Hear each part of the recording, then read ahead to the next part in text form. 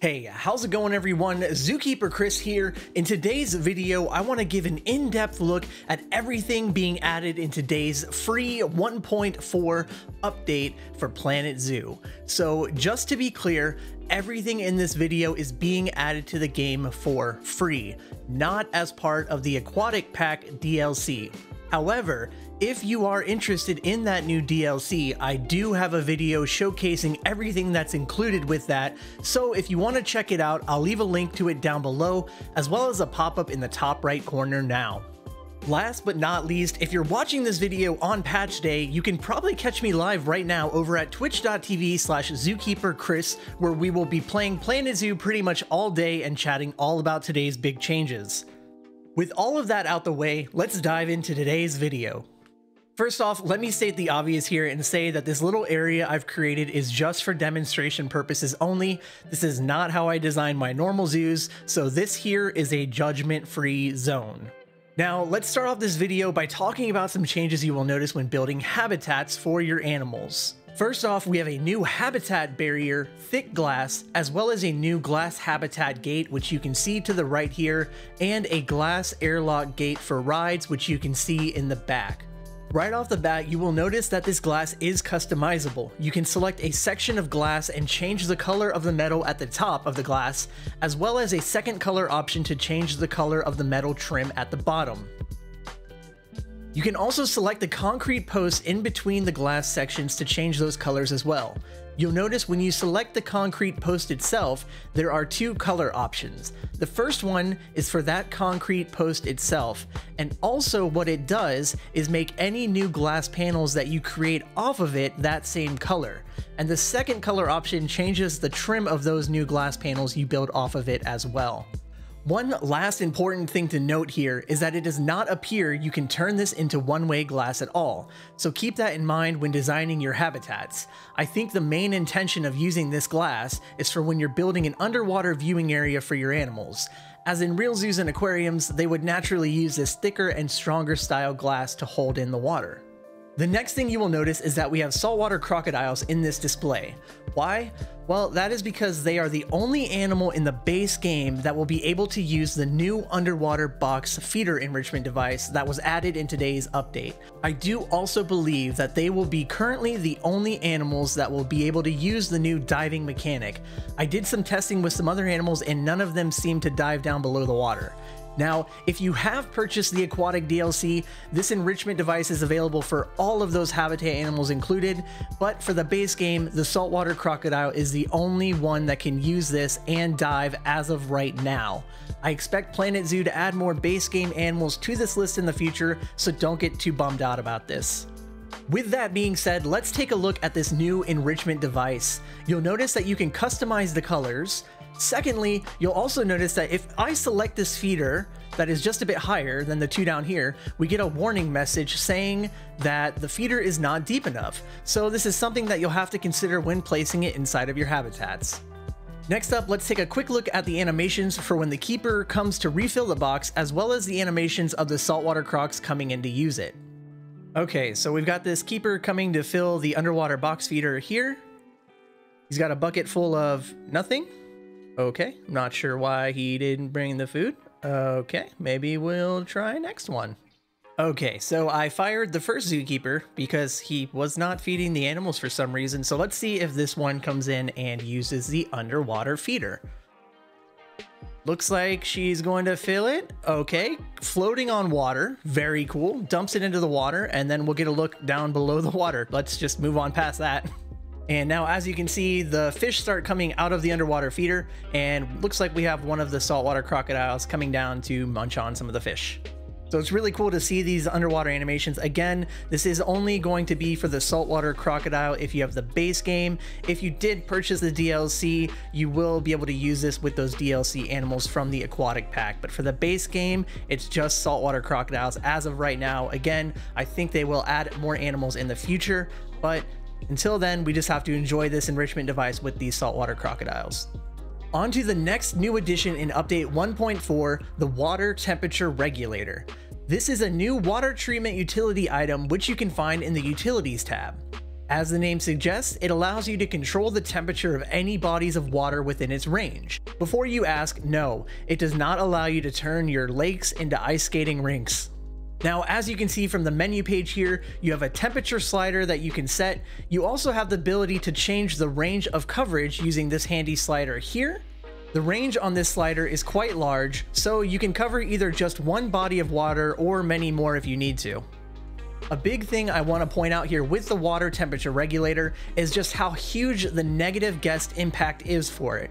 For comparison, we have the water treatment over to the right here and the power transformer to the left. It is absolutely massive, so you'll want to bump up your scenery rating in order to lower the negative impact range.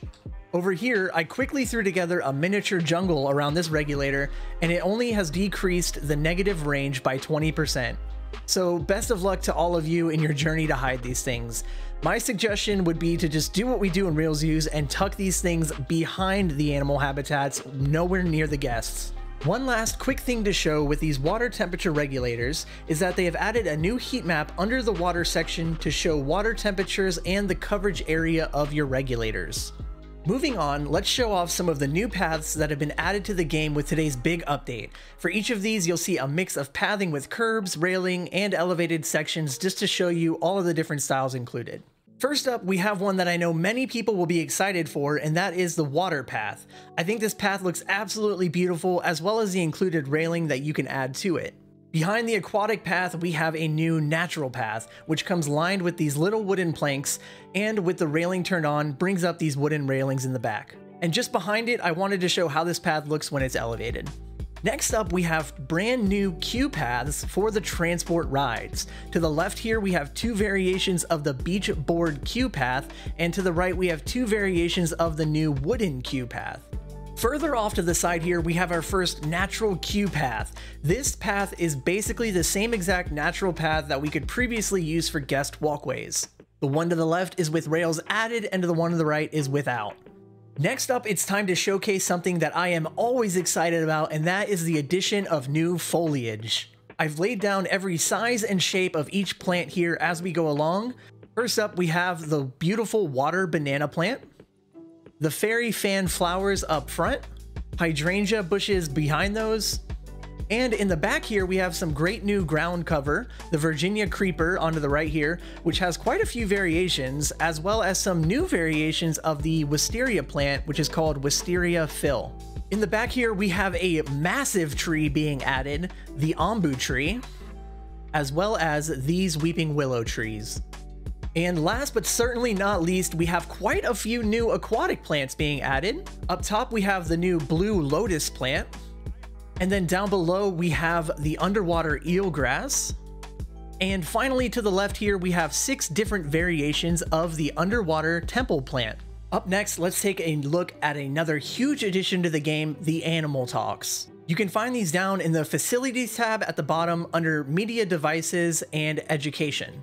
You'll notice when you place these down that there's quite a lot of information shown here on the panel. You can rename the animal talk up here.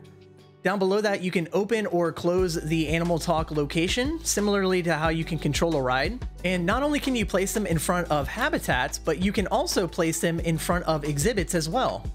The one thing to note here about placing an animal talk in front of an exhibit animal is that they do not toss food to those animals. You'll also see that we have a scenery rating, as well as an indicator letting you know if it is close enough for the educator to throw food into the habitat from.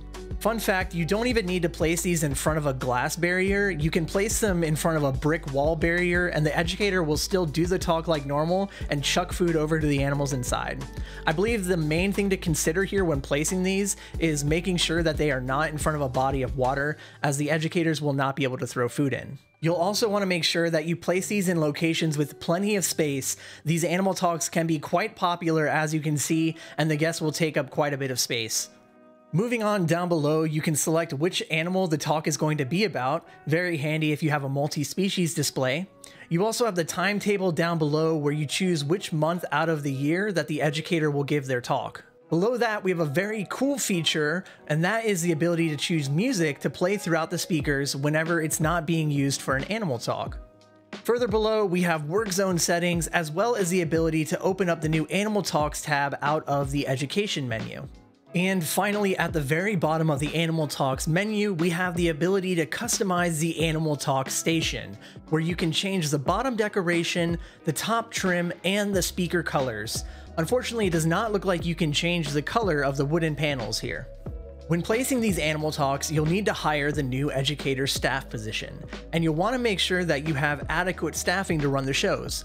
For example, if you have 12 Animal Talks set up and only one educator, you'll quickly find out that there's just no way that one employee can run to each Animal Talk location and make it on time. Next up, we have a new zoo management tab that is dedicated to transport rides in your zoo. To get to the screen, click the zoo tab and then down at the bottom, transport rides. This tab has tons of useful information for you and your rides. You can even make some quick and easy adjustments on the last management tab here, such as open and close the ride, add ride vehicles, and change the ride speed. I definitely recommend checking this menu out if you have multiple rides in your zoos. Last but not least, we have the addition of a new time challenge scenario, the Copega Park, which is a map set in the Philippines where you will need to transform an area of disused rice terraces into a large, booming facility with a focus on conservational awareness using the new Animal Talks. Wait a minute, how could I forget one of the biggest additions to today's free update? Multi-select in franchise mode animal storage. We can finally select multiple animals after buying them from the animal market and put them all into one habitat at one time. I think that covers up everything that is being added to Planet Zoo for free with the new 1.4 update today.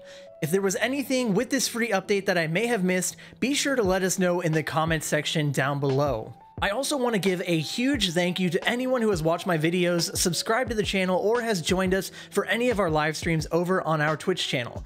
Because of your continued support, I was able to get early access to today's content so I could get this video out to you all as soon as possible.